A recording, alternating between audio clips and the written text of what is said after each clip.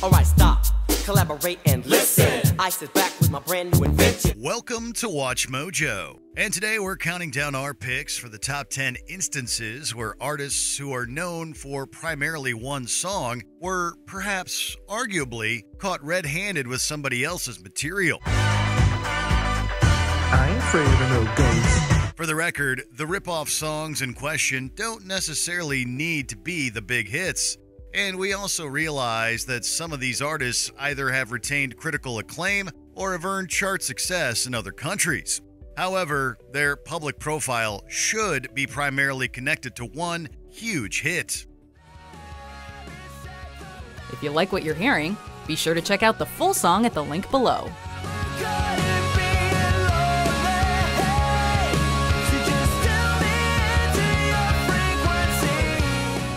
Number 10, The Verve, Bittersweet Symphony. It's a bittersweet symphony that's life. This crossover smash single by England's The Verve hinges upon one very noticeable sample within its arrangement. A sample that wasn't cleared with enough parties beforehand and resulted in a major copyright lawsuit that destroyed band morale. Change, I can change, I can change, I can change, but I'm here in my moment. The song in question was Bittersweet Symphony, and it sampled the Rolling Stones. But there's a catch. The sampled material is actually taken from a cover version of the Stones song The Last Time, performed by the Andrew Oldham Orchestra.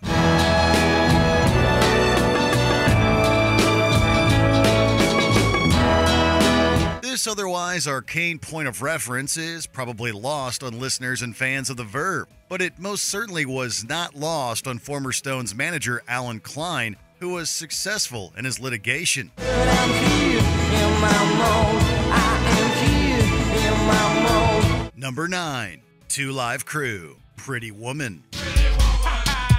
Walking down the street, pretty woman, girl, you look so sweet. Two Live Crew may be best known for their late 80s hit Me So Horny, but there was another song whose ripoff status may be lesser known to fans. In fact, the song was so controversial that a case surrounding it went all the way to the U.S. Supreme Court. Hard-headed woman, girl, your hair won't grow. Hard-headed woman. The case, Campbell versus Acuff Rose Music Incorporated, references the Two Live Crew track Pretty Woman, which was a parodic ripoff / retelling of the Roy Orbison classic Oh Pretty Woman. Pretty woman, walking down the street, pretty woman, the kind I like to meet. Two Live Crew were turned down by Acuff Rose Music during their initial clearing phase for permission, but recorded and released the song anyway. The resulting legal victory for Two Live Crew helped further cement parody as a viable form of artistic expression. Oh, pretty woman. Number 8, De La Soul, transmitting live from Mars. Écoutez, à midi. Quelle heure est-il? Il est midi. The legitimacy of sampling within hip-hop music endured an uphill battle as the genre gained popularity in the 80s and 90s. As a result, not every artist appreciated having their music used without their authorization and attempted to sue for royalties or songwriting credits. Quelle heure est-il? Quelle heure? Quelle heure?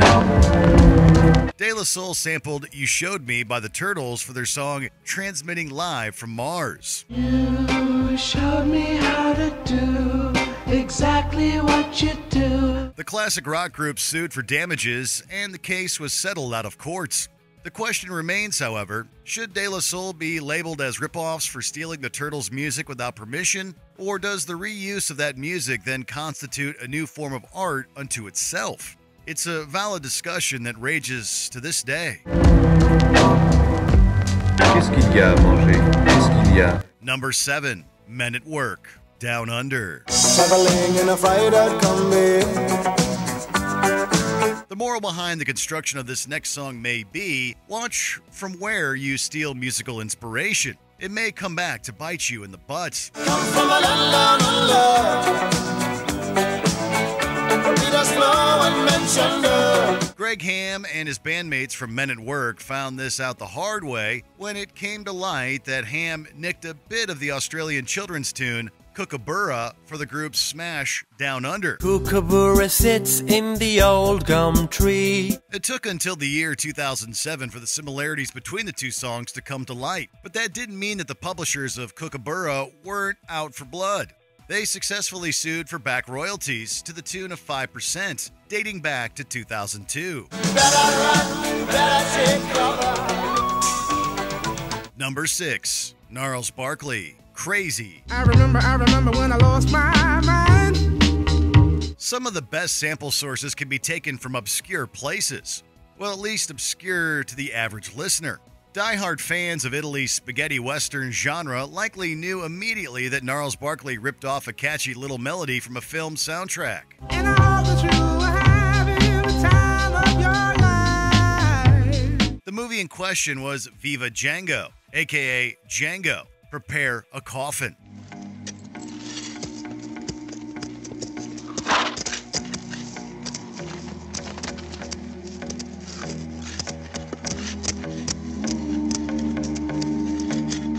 Crazy is musically indebted to the sort of atmosphere present within these scores, and copied so much from Viva Django that composers Gian Piero and Gianfranco Reverberi received songwriting credit. It's the sort of earworm that you won't be able to ignore once you hear it, and we hope that somewhere a Gnarls Barkley fan was inspired to check out some of these badass old westerns. Maybe we're crazy, probably. Number 5. Terry Jacks, Seasons in the Sun. Bye to you, my trusted friend. Some of the best songs go through multiple hands before they become hits. Seasons in the Sun was actually written and performed multiple times, including by Jacques Brel, who adapted the Belgian song Les Moribonds for his version in 1961. Adieu curé, je t'aimais bien, tu sais, on n'était pas du même bord. Years later, Terry Jacks would take this hand-me-down Seasons in the Sun all the way to the bank in 1974 for his career-defining hit. Goodbye, Michelle, it's hard to die. Fans of the Canadian singer-songwriter probably have no idea that this version was also recorded, but initially unreleased by the Beach Boys as well. We had joy, we had fun, we had seasons in the sun. Not too bad for a Belgian song that became a French song that then traveled to America and Canada for chart success. But the wine and the song, like the seasons, have all come. Number 4. Baha Men, Who Let the Dogs Out. Let the dogs out! Who let the dogs out? You might not think that a one-hit wonder as innocuous as Who Let the Dogs Out could possess such a convoluted and complex backstory, but here we are. In fact, there's been an entire documentary made about how Who Let the Dogs Out doesn't belong to Baha Men or anybody else, really. But the party was nice, the party was pumping. What is known is that the copyright ownership is ridiculously convoluted, with many agreeing that the hook dates somewhere back to 1959. Fingers are pointed and hands are raised as to who exactly is responsible for that call and response refrain everyone recognizes.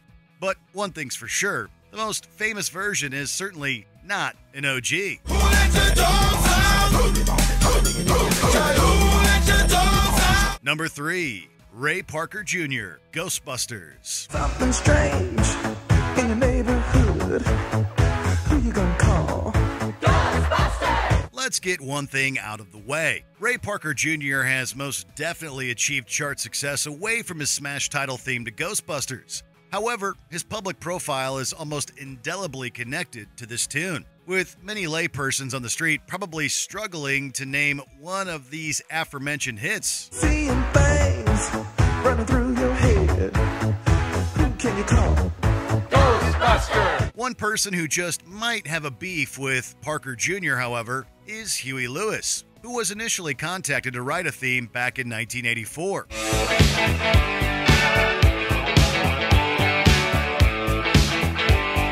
Lewis claimed that Parker Jr. utilized the arrangement of I Want a New Drug for Ghostbusters and sued. I want a new drug.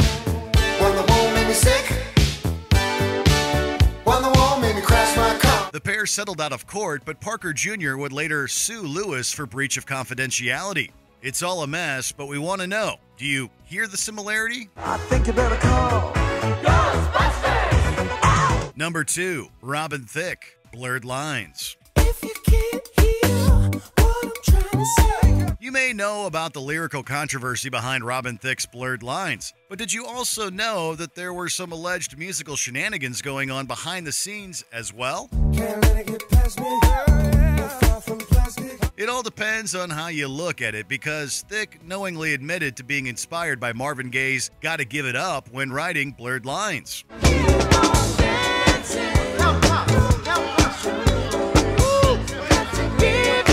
The Gaye family successfully sued for royalties, but it brings up a deeper question. Does musical inspiration count as theft?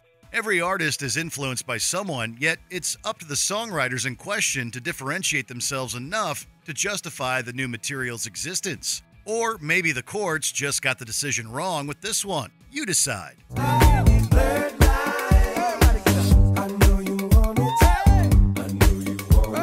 Before we continue, be sure to subscribe to our channel and ring the bell to get notified about our latest videos. You have the option to be notified for occasional videos or all of them. If you're on your phone, make sure you go into your settings and switch on notifications.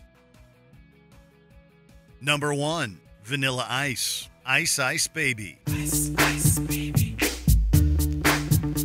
It's true, a lot of people might know the story behind Vanilla Ice's Ice Ice Baby, but you could be hearing it for the first time if you're not a 90s baby. And I'll glow to the extreme. I rock a mic like a vandal, light up a stage and wax a chump like a candle. Dance! It's pretty much become common knowledge by now that Ice heavily adapted Queen and David Bowie's Under Pressure for this hip-hop hit. Pressure, pushing down on me, pressing down on you.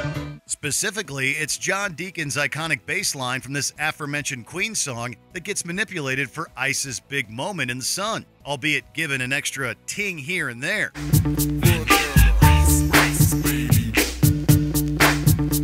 That said, youthful fans of Vanilla Ice might have been unaware that this Queen jam was heisted for Ice Ice Baby. That is, until they grew up and realized they'd been bamboozled all along. I kick my juice. If there was a problem, yo, I'll solve it. Check out the hook while DJ revolves it. Ice, ice, baby. Feel like debating sample viability or one-hit wonder status? Hit us up in those comments below. Pitchforks and torches, optional. Come as you are, as you were.